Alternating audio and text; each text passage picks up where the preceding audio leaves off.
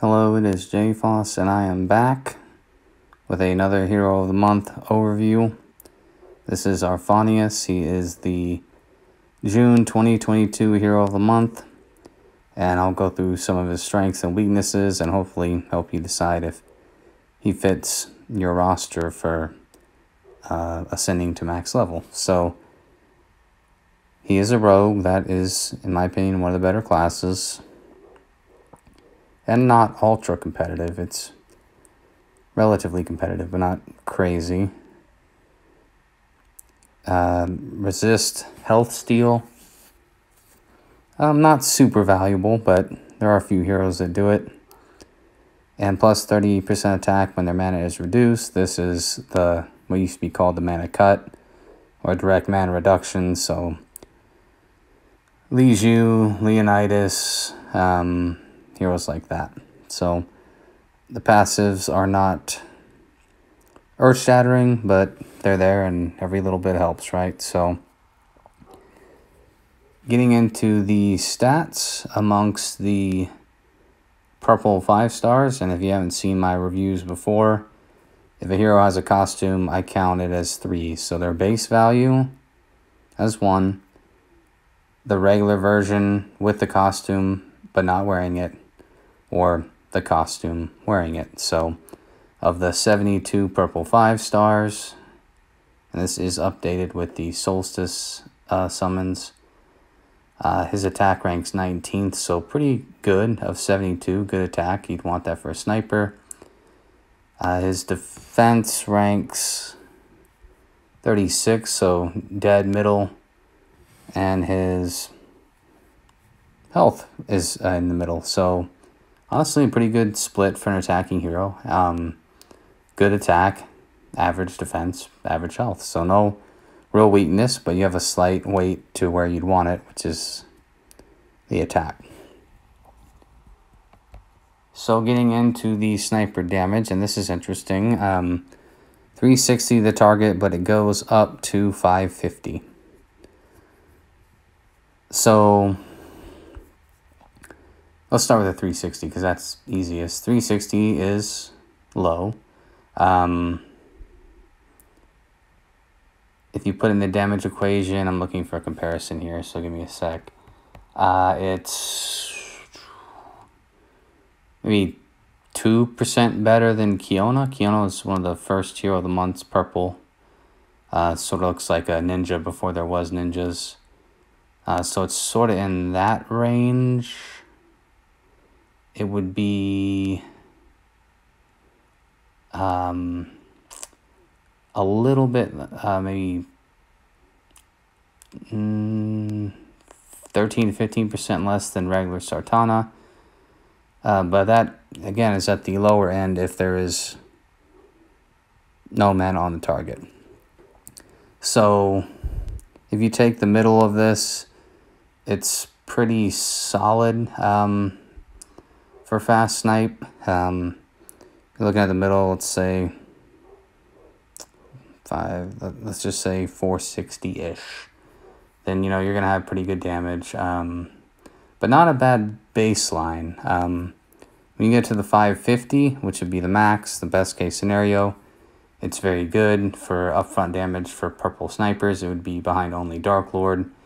And without question, Dark Lord's in my opinion, the best purple sniper right now. At least if you're putting a focus on damage, then Dark Lord would be there, because Dark Lord has more fun and then crazy potential with dot. So this special typically, it depends on the hero, but a lot of times when you're playing and the hero like Arfanias is on defense, he's more likely to get a higher value on defense generally. However, and this is a good counter argument someone brought up to me, that if you're on offense, you can choose, and that is completely fair. You can choose. You can choose someone with the highest mana that you want to hit to get higher damage, but a lot of times when you're using snipers, you kind of want to be the kill shot, and you're kind of locked in on who you want to hit with it. So I do think this is going to get good overall damage. It's good speed at fast speed, obviously, and a good solid Hero of the Month. I think what sort of sets him apart a little bit is this 75% chance to dodge for 3 turns. There are a lot of fast defenses out there right now, and I know a lot of them are no-FOD tanks, and you can't really use purple against no-FOD, but that 75% chance to dodge is legit in terms of his survival, and the rogue class obviously helps. This, to me, would put him ahead of a hero like Sartana Costume, in my opinion. I think if he didn't have this, or he had a weaker thing for his secondary effect, then yeah, a good spirited debate. But to have this for 3 turns, 75% dodge, I think that's a very, very cool, especially for Hero of the Month, secondary effect that I think is noticed. But I think when players use him on offense, it's going to be one of those things where they realize, wow, that is a really impactful secondary effect. So in terms of overall damage, I think on offense, you're probably going to come out in the sort of average range in terms of, it's hard to say based on how you play offense and your setup and who fires first versus last.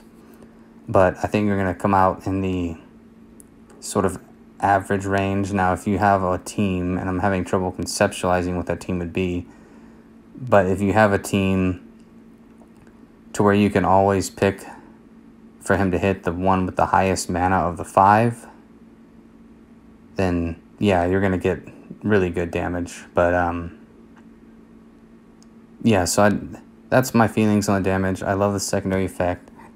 The link always helps. I wouldn't put this as the highest priority link, but it helps. And obviously, if you're a mono player or even a 3-2 player, this is a valuable link to have.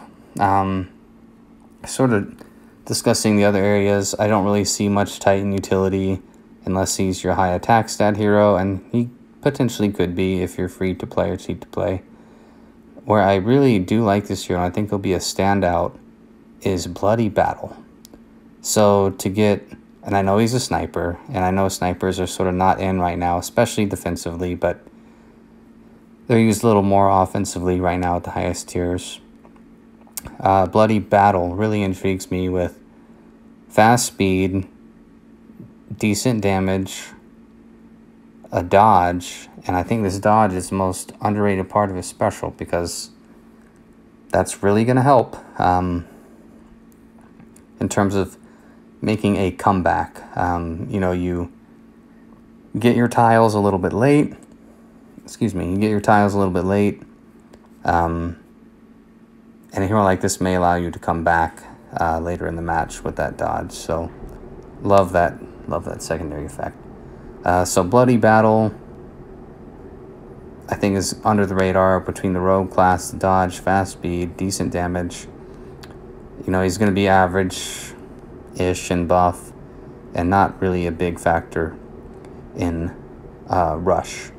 And unless he's your high tile spot on the Titan, then probably not a huge factor on the Titan either. I will mention, and I'm always looking for really obscure synergy, especially before I do this video, a video like this, and I did see someone say like something to the effect of, now I can use Zoc, and I thought it was really clever. I'm sorry, I don't remember who said it. If someone puts it in the comments, I'll add his name to the description, or her name to the description. But yeah, I thought that was a cool synergy. You know, if you're able to get Zoc and Arfanias up, you hit them first with Zoc, and now they have basically mindless, and then their mana's full or higher, and then he hits for more. So I thought that was an interesting synergy, and there'll be more synergies that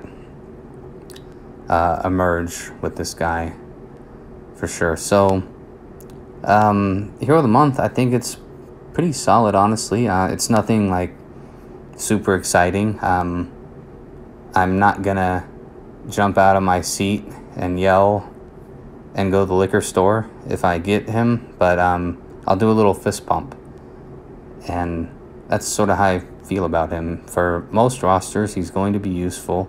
He's going to be serviceable on offense.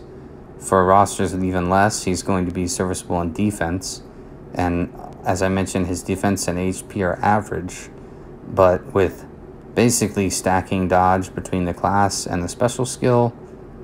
If you're below mid-level, then potentially even tank.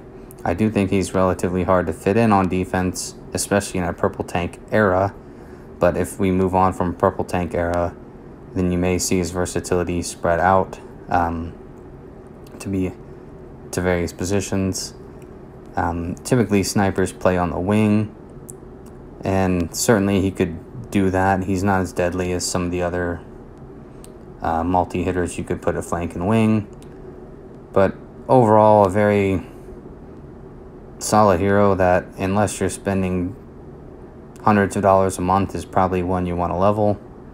I would be, for most of the player base, I would be happy to pick him up and add to your purple stack. And again, outside of Dark Lord to me is the #1 purple snipe. Like, it's not close. There are some ones that do some gimmicks, like the new Season 5 Khonshu, and there's others that offer good utility, like Lepiota.